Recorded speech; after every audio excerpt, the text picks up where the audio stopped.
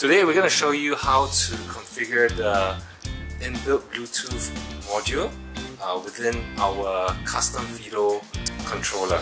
Right, so the inbuilt Bluetooth module is embedded inside underneath the seat frame, and what you have to do is to turn on the machine like so. Right, download the app.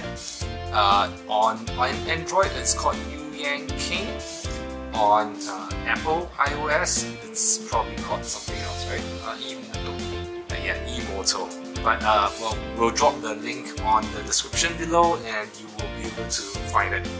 If not, just drop us a PM or comment and we'll help you with it. Okay, but once you enter, you'll see all the list of Bluetooth. It's turned on because you have the power plugged in, and then you select the your Emoto option. Let's go ahead and do that. Connect. Alright. Okay, so you'll see all the details here. Even has an inbuilt speedometer with all the different details. Now let's go into settings mode. Okay, so let's play around with the most popular option, which is the power level. So controller options, what you want to do is to look at the motor power.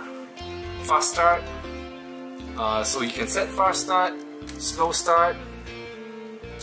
You can set your battery current limit, your phase current limit, which is essentially your power limits. So right now it's set at 80%, and let's keep it there. But how would you do it if you want to set it to 75%? Oh, that's real easy. So yeah, just change it to 75%, save it, and there you go. Okay? Right, you get boost power. So you have a whole list of configuration parameters that you can kind of play around with. Speed, cruise control, which we don't ever use. Alright, so that's it. Any other functions that we could potentially be interested in? Okay, for low power users, you can select the eco mode. Of course, it will be going at a real slow speed. Just turn it on as such. Alright. If let's say you have a Fiido with a more powerful battery, you have a better battery pack, you can always turn the boost on. Right? The boost on will technically, if we were to put it on data, it adds a few more amperage to your system. How much exactly, we haven't really go into details yet. But mainly it's just a boost of speed. Say for example, if you are on running 60 volts or 72 volts, I mean, you can set your low voltage cutoff as such. I'm running 32, so I'm gonna cut it at 42. Okay. Because if you're gonna have a higher cutoff voltage, you can just set it as per what you should. So, but this is normally set by default? This is definitely set by us.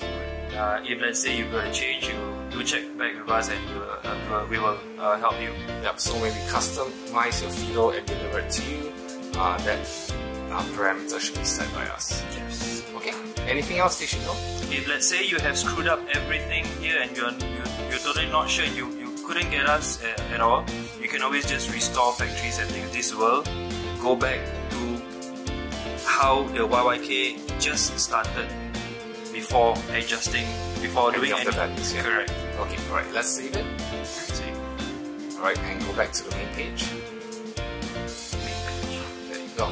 Okay, so that's it for configuring our custom Fiido King controllers.